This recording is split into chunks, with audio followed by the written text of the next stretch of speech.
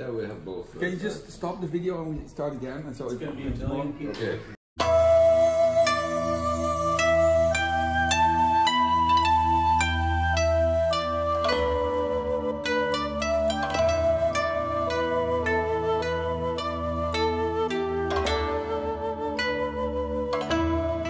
I'm not sure if you heard about the word. So Ryokan is basically like a residence. You don't have a bed to sleep. You're sleeping on the floor, the tatami floor.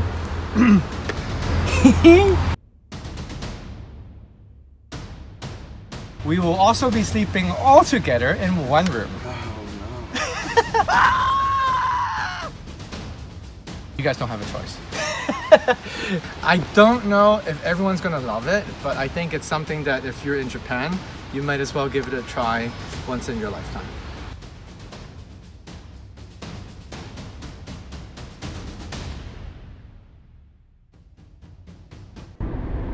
Tell John I'm not doing this. Have him drive me to the next train station. You're not doing this? If you don't want to do it, you just tell John yourself. John? Yes? Drive me to the next train station. I'm not doing this. To the next train station? Where do you want to go? Just drive me to the next train station. Are you sure? Wait, maybe we can find a hotel or something, eh? I can have a look. And although everything sounded very dramatic, we found a hotel for John, and peace was restored. Here's where we slept. And John joined us for dinner at the Ryokan.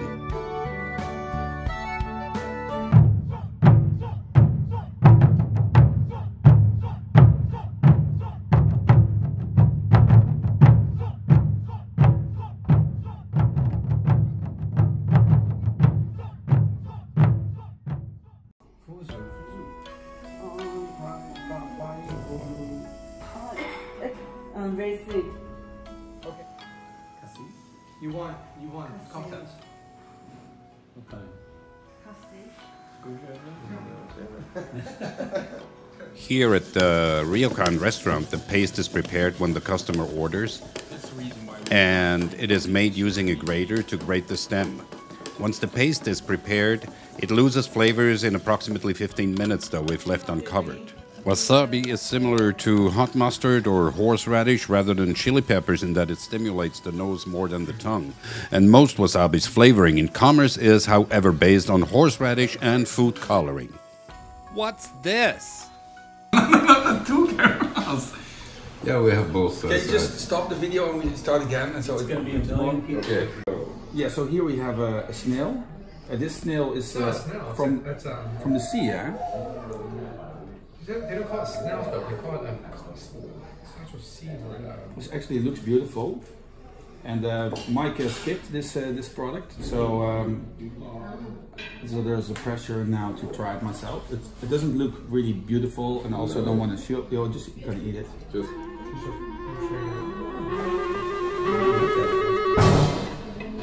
Actually,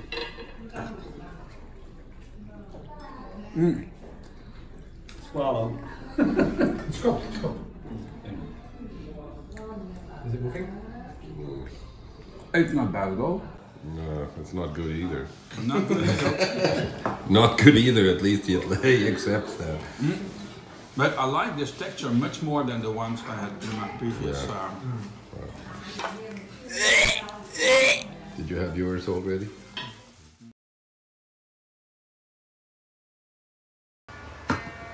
Where are we? That's the $1 million question. Ryokan. Yeah, Ryokan means a place to rest. Essentially, it's a traditional Japanese place. This thing here, it's called, what is it called? Tatami. Tatami. The room measures. What is it made of? Tatami. You can smell it.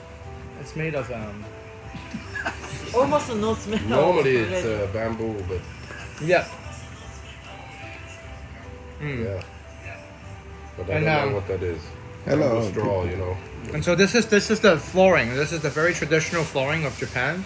It smells really delicious. When you enter the room, You really smell like rice straw. Yeah. Rice straw. Rice straw. Right. Warren. I feel This so comfy? relaxed Yeah, after it is comfy. the hot tub. Yeah. So both inside, outside, and then we took the sauna, and then I put this extremely cold water, put in there like a traditional bucket, like this wooden bucket, and then just throw it over Your Mike, body. who was screaming like I a was child. not screaming. That's not true. That's an exaggeration, as usual. He just made some noise. You made some noise. Stacy was here. Okay. Oyasumi. That's me. That means good night. Oyasumi nasai. have to do that. Okay. See you tomorrow. Bye bye.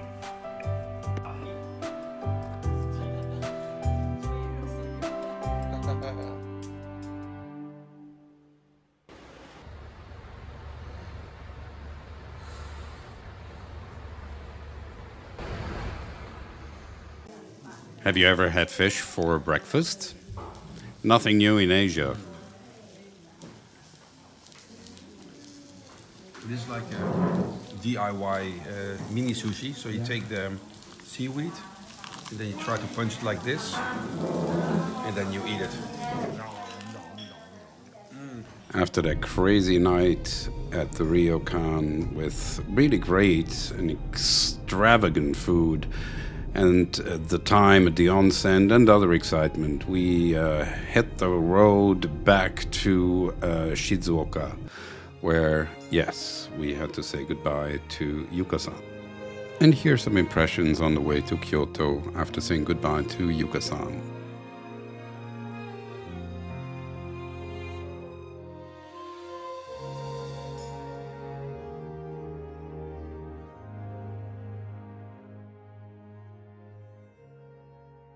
Okay. So it's no problem. So this is the interesting part. Yes. You wanna explain how to do this? Why not? I want to see. See him how to figure it out. All right. Read their instructions if there is. There's instruction. Usually it's on the side. With the 3 images. There's a mechanism that you need to apply on the bottle in order to open it. A mechanism.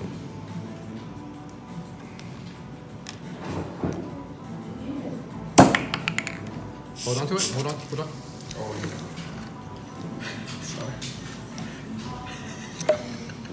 Good job.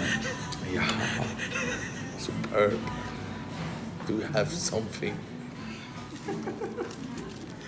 Michael, you have to apply something here so you can open the bottle. A mechanism. It's usually on a picture here. It's described how you do it. There is no picture. You know the procedure. You better record. So.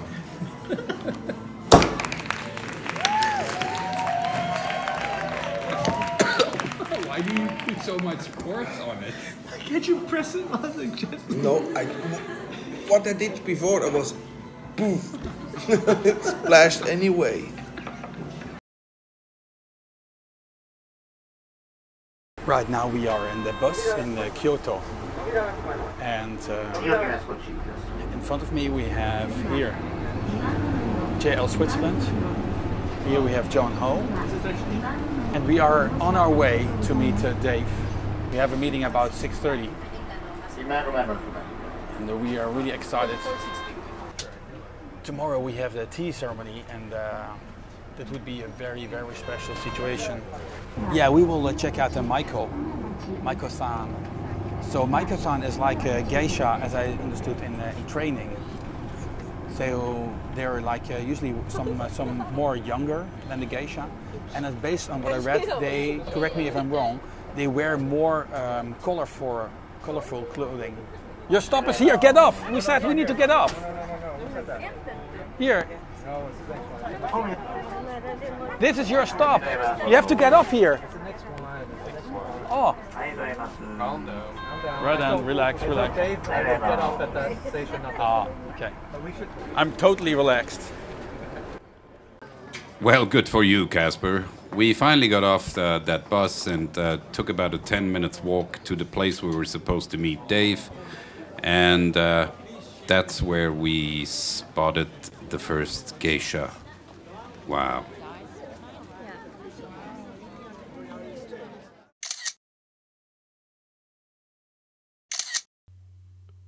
At some stage, Dave took us off the main road and showed us a street where you could find some geisha quarters.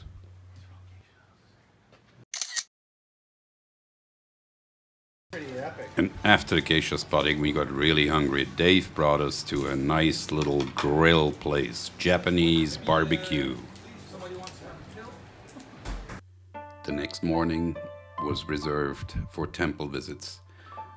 We did visit a couple of temples around Kyoto, and I was amazed by these wonderful colors, these buildings, and this nature within those temples. It was just amazing. The crew was very happy. We really did enjoy our time in the Kyoto temples.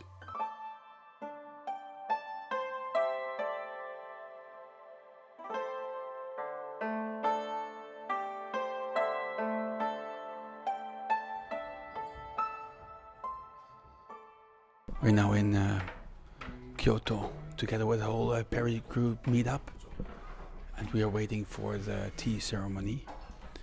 Thank you for waiting so long. So now we are going to start the program. So today this program is only you guys, so it's like a private. Yes, we're really lucky. Normally you have so many persons here. Yes.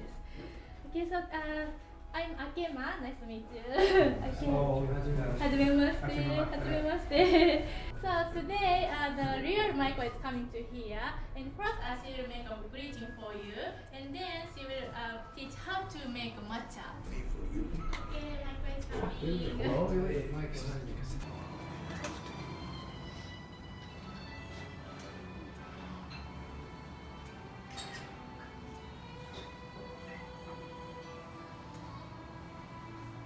So now she is using this red cross, we say fukusa, to purify the tools.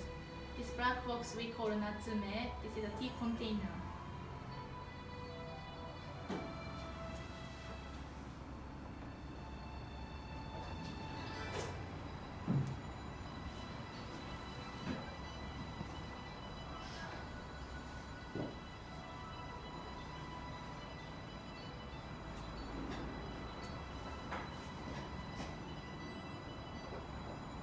And then this is tea scoop.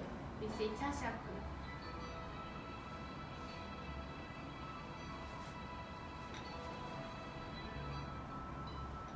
Also from now she's going to put tea powder into her tea bowl. So please be careful to watching how much she will put into.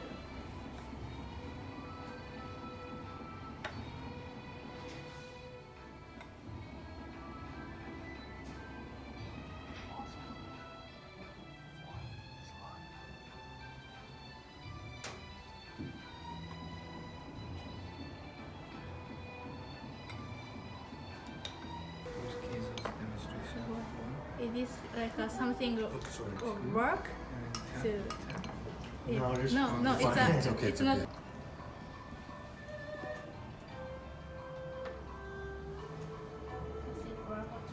And now watch how Maiko is elegantly whisking the bowl of hot matcha green tea. So you see, she doesn't make circles, she makes like lines. She's doing like M or W. You are very nice. And now I just let you guess who is the teacher here. So this one, this is a tea she made. So you need a smaller bowl. There you go. That's the way to do it. So, but in Japan, before drink matcha, we eat the sweets first, next to your tea bowl. So these sweets we call the ohigashi. It means dry sweets. So made from Japanese sugar and with water. Yes, first please enjoy your sweets.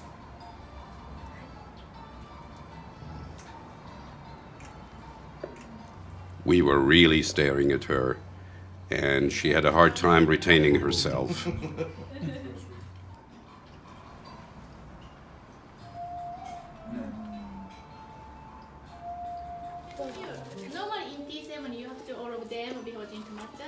doesn't matter. So you can.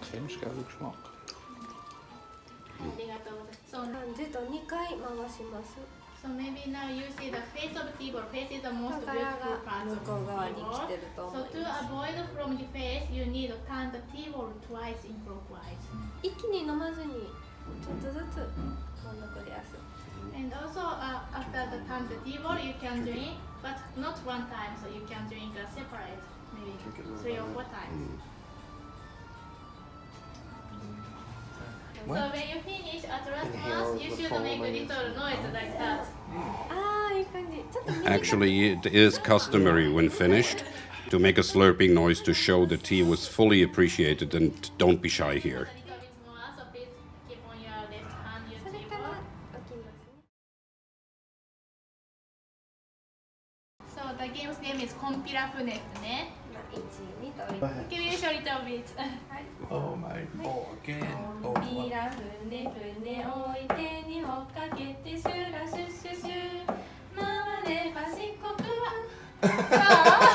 Now I learned. Okay? No. Casper. Casper-san. Our Netherlands guest. Casper-san. I need to catch the airplane. So the left or the right hand? Yeah, you can choose. It's on your right. It's Maybe right. right. Okay, let me get it. Okay. No, you have to hand. Yeah, you have this one. 1, 2. Let's see how long Casper will be able to play this game. Let's see.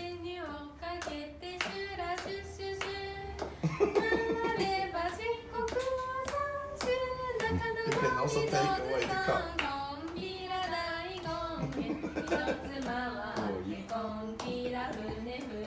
It's able to pass.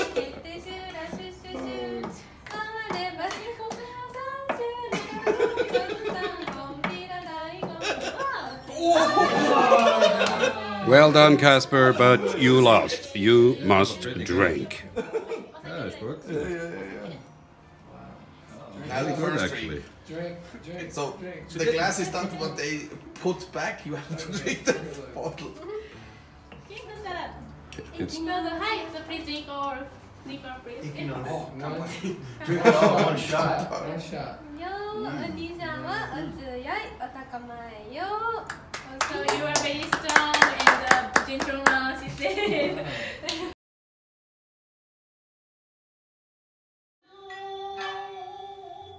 Let me just show you a very small sequence of the dances that Maiko has been performing for us.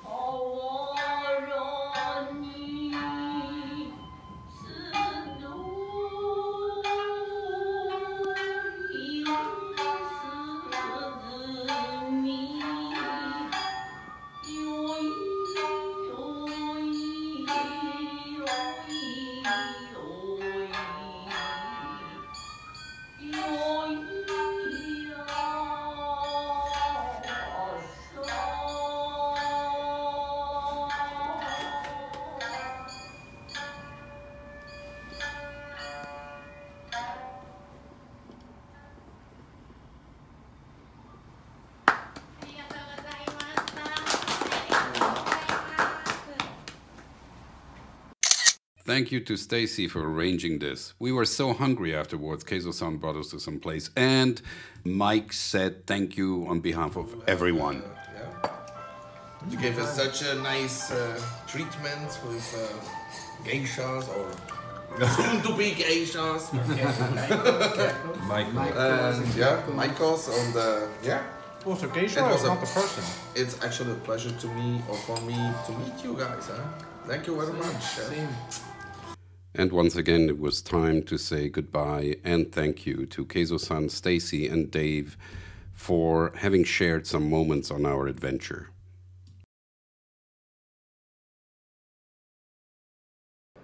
Hey, welcome all, welcome replay viewers. I was thinking about when the whole Travel Japan started on Sunday when Mike arrived in Tokyo, where we were walking through the Shibuya area. I already had a pre-walk was also really cool for me to see Tokyo. And then basically the Travel Japan started when Mike arrived. For him it was the first time to be in Asia, the first time to be in Tokyo. It was great to see him enjoying, for the first time, the noodles, the ramen. After that he had about 4 or 5 times more ramen. So probably he was a little bit full of all the ramen. But he also enjoyed also many other parts, and that's also what he said, and that's perfect how I feel. I mean, you can travel in Japan, you can travel all around the world, but traveling with friends, traveling especially with this Periscope community, it made it very, very special for me. It feels really like a family, just such a good feeling, and I think that was the most amazing part for me.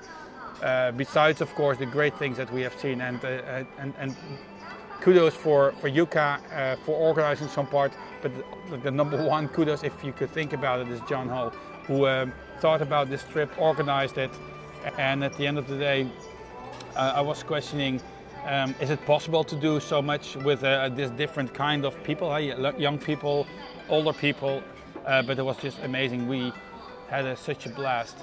Definitely the highlight was for me to have the Maiko. I also was able to play the game with her, and yeah, it's just so amazing, because usually you see the Geisha or the Maiko. The Maiko is like a person who's in training, only either on TV or just running around. And right now I had a feeling that you could see like the human touch of the Maiko. That basically she was smiling to us, talking to us. That was such an exceptional, great moment. The other highlight was for me also the Ryokan, which was the this great place in this rural, remote area, on this onsen village. Onsen village means like there is some hot water, like a source, hot spring, and so they will go basically bring the water to the surface, and then they will distribute or redistribute the water. Great to see you. Ja, goed, let's go. Yeah, goed, let's go. Are you taking a beer too?